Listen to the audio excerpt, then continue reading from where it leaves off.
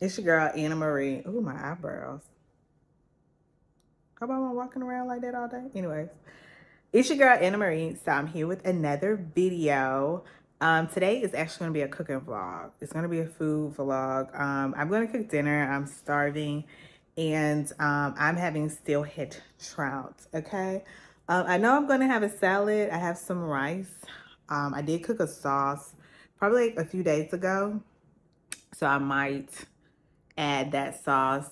It's a white sauce with spinach, tomatoes. It has shrimp in it to get rid of that. And that might be my dinner. Y'all, I'm ready to eat, okay?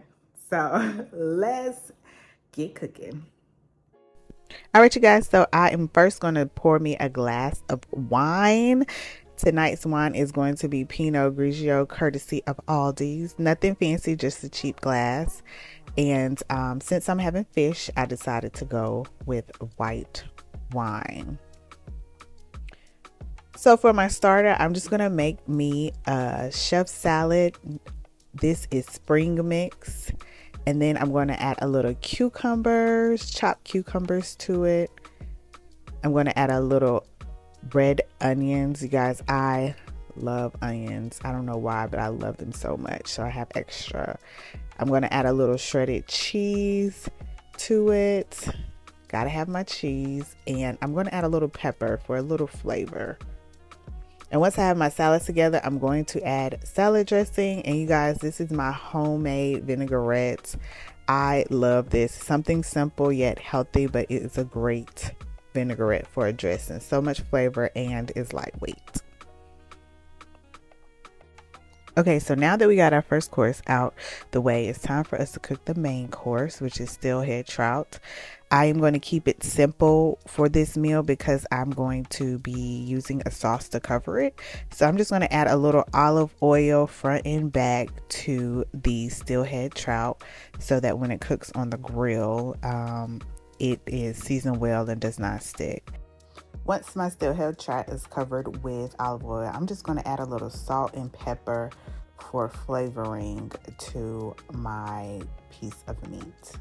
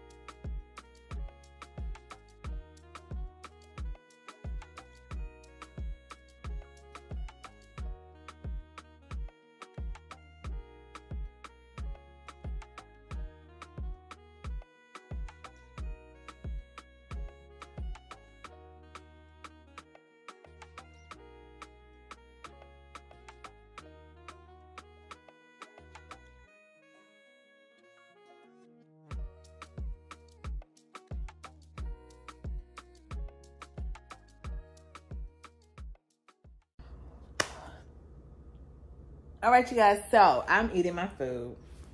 I want you to know it's delicious. Like, it's restaurant quality, y'all. I be throwing down in the kitchen. I love food. I love cooking.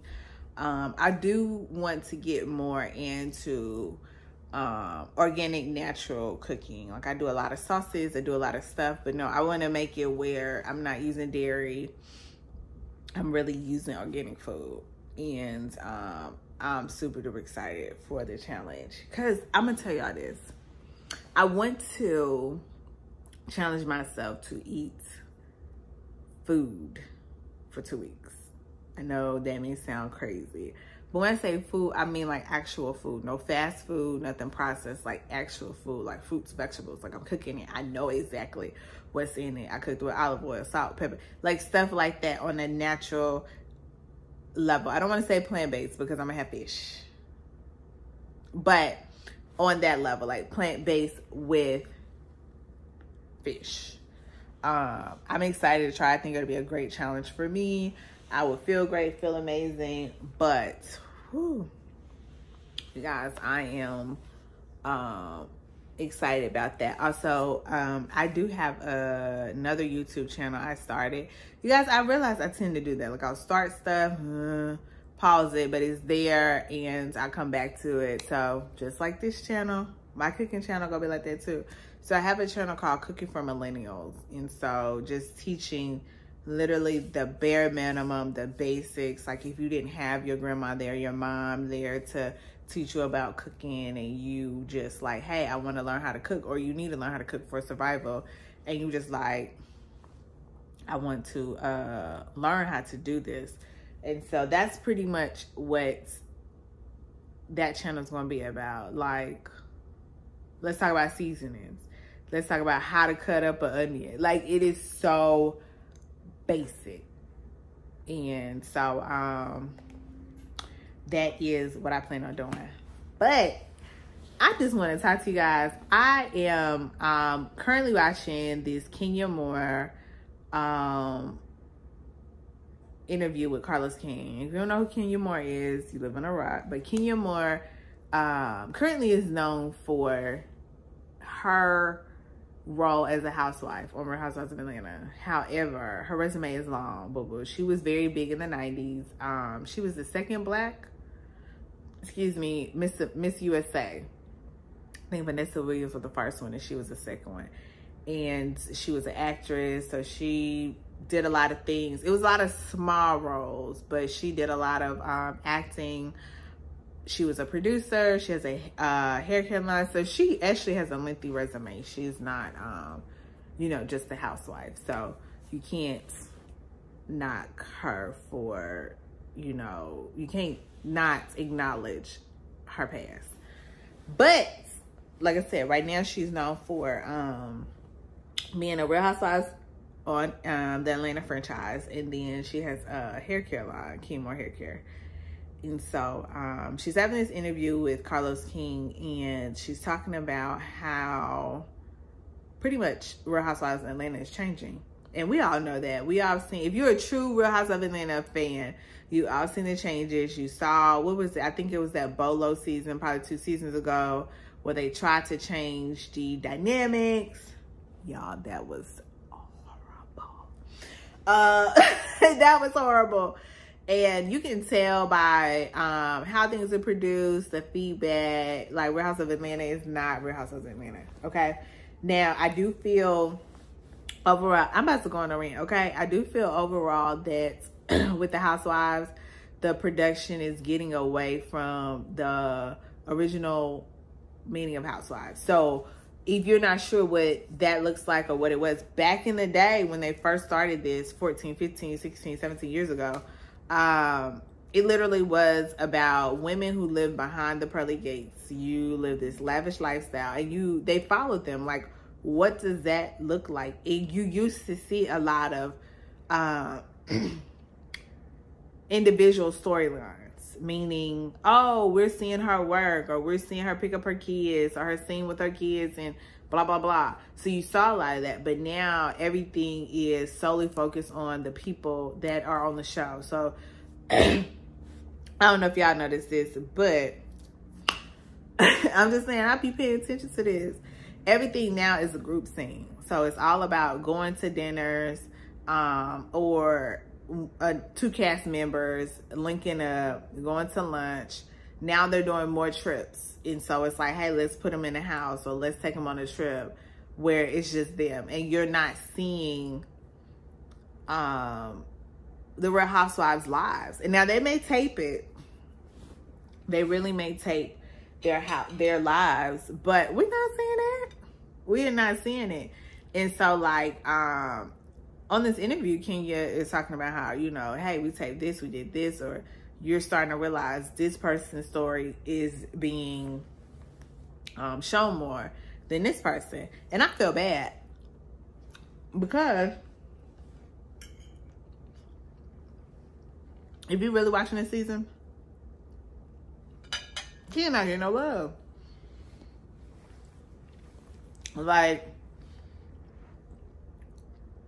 I want to say there was a post on Twitter where the cast took a group picture at her salon and her opening her salon. Y'all, the finale next week. I don't think we're gonna see the salon. I'm just saying. So I think that Kenya is starting to realize that her time is up, or there's a shift. And you can tell in this interview, she don't like how she being treated. And being in management, typically that's how it goes. They'll either make you feel uncomfortable, or when they realize, you're not really an asset, they'll kind of push you out, make it uncomfortable for you to be pushed out. But I'm curious on what Kenya gonna do. If you really think about it, what is she gonna do? She have Kenya Moore hair care. I'm not sure how well that's going, in the sense of, is it enough to make up for her Real House of Atlanta money?